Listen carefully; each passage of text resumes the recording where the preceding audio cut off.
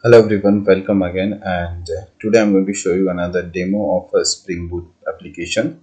So this is a policy provider portal, and that is a Spring Boot application. For the backend it's using Hibernate with MySQL. So before dive into the demo, let's talk about the technology and framework that we are using in this project. So as you can see, we are using a Spring STS tool to manage the as a IDE.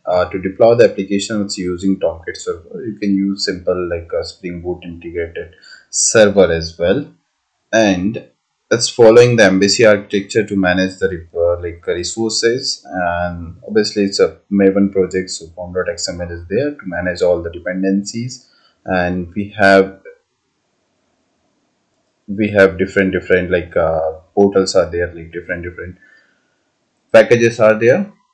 And now let's move to the database and check how the database is working over there.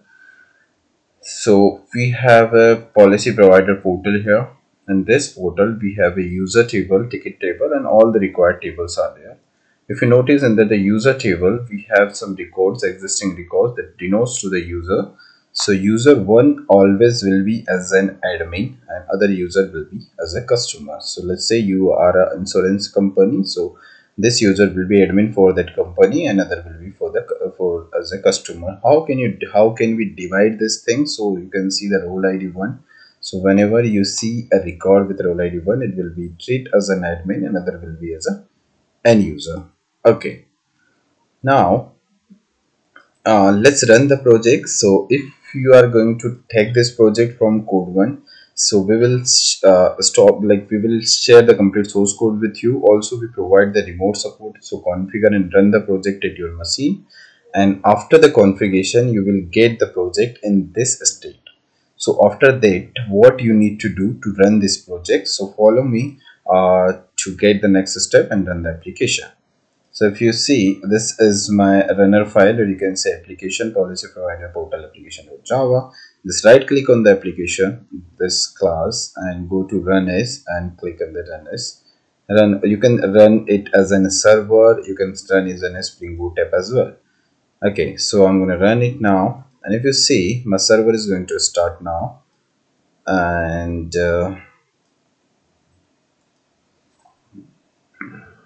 okay, if you notice here, the server Tomcat started at 8080 port number. Now next step, you have to go into this file application.property, and you just need to copy this name.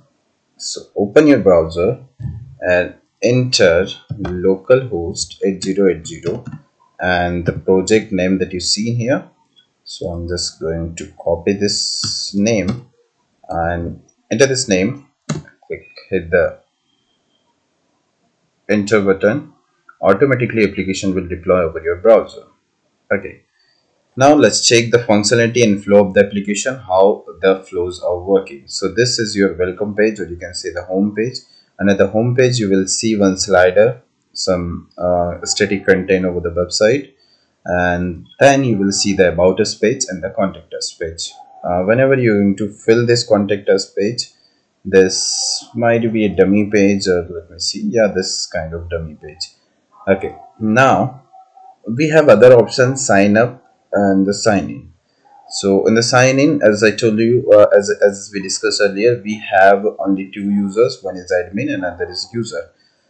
So under the sign up option, if I'm a new customer and I want to register into the portal, I can fill up this form and I can register as a new user. Let's say I fill up this form. So to save the time, I'm using autofiller, so it's automatically fill my data for me, and I click on the save button. So user data is saved successfully. The name is ZELDA. When I refresh my user table, you can see the new entry with the name ZELDA is recorded there. Okay, now let's log in as an admin and check what admin can perform there. So I just click on the sign in button, enter the username for the admin, which is available here into the database, and the password for this admin. I copy this password and I enter this password, click on sign in. So again, we have a home page user list. Like as an admin, I can check all the users, all the customers that are available in the portal. Also, we have option to search by first name, email ID. Let's say I want to search some customer by their email ID, so I can enter the email ID here and click on the search. The data will be filtered according to the options. Here we have an option to search by first name. So let's say I enter the first name here and hit the search button. It will filter the data accordingly. Again, I can reset it from here. We have a next and previous options here. Once the data will reach more than 10 records in the table, then the second option next button will be never. Okay. So as an insurance company or admin, what I can do, I can add a new policy. So let's say I want to add a policy for the life, and I'm gonna again, let's policy name, new one, price, let's say 698, enter the duration, let's say 3 year, rate of interest, let's say 6.5, rating as 5, renewal date, and let's say renewal date, enter the renewal date for the policy. So let's say first uh, 01 01 2022, and here we need to enter some description about it. I'm using just dummy data. You can enter the manual data if you want. So next option we have under the policy module is a policy list. In the policy list, I can check all the available policies in my system in this portal. So this is a new policy that we added just. In this page, we have an option to search a policy by its name, by category, by rate of interest. So we can filter the data accordingly. If I want to delete any existing policy, I can just check this checkbox and hit the delete button. The policy will be deleted. You can see it's gone now.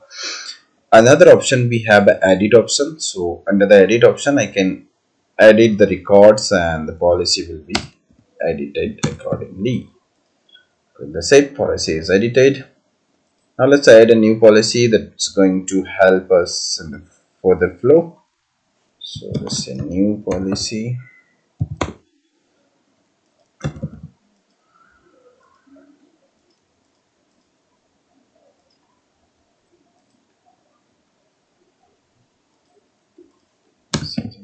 Into the duration, click on save. Okay, the new policy is there. Now when I go to purchase policy, I can see the list of policies that are purchased by the customers. Okay, as an admin, I can check these things. Also, I can search per policy by name or by first name. Other option, we have tickets. In case any customers share any inquiry or any tickets, I can check the tickets here as an admin. Also, I can edit it and I can add the comment there. And other option, we have a term and condition. If as an admin I want to add any term and conditions, so you can I can edit. So new term, and this is the description. Click on the save. I can check the list here. I can edit my record. I can delete my term and condition. And here we have a feedback page. If user going to enter any feedback, that thing will be displayed here. Other option, we have a my profile, change password. These are the common things for all the projects. So I'm going to log out now as an admin and going to log in as a user. So let's log in as a new customer that we recently added. So this is the username for this customer, and here we have a password. This password for this customer, and click on the sign in button. As I log in as an customer, I can see categories. So we have a different categories here: life categories, health categories, vehicle, or electronics. That is added by the admin. So I can select any policy in this category. Let's say I click on the life, so I will get this category into the life. Let's say I click on the health, I will see the data only for the health category. If I click on the electronics, I will see the data. Currently data is not available for the electronics, so it's not showing any data. When I click on the vehicle, under the vehicle section we have these policies, that is I can share here. When I click on the compare, so we need at least two categories, two policies for the comparison, so we can compare the policies as well. I will show you that later. And okay, we have some policies here, so let's select two policy and click on the compare.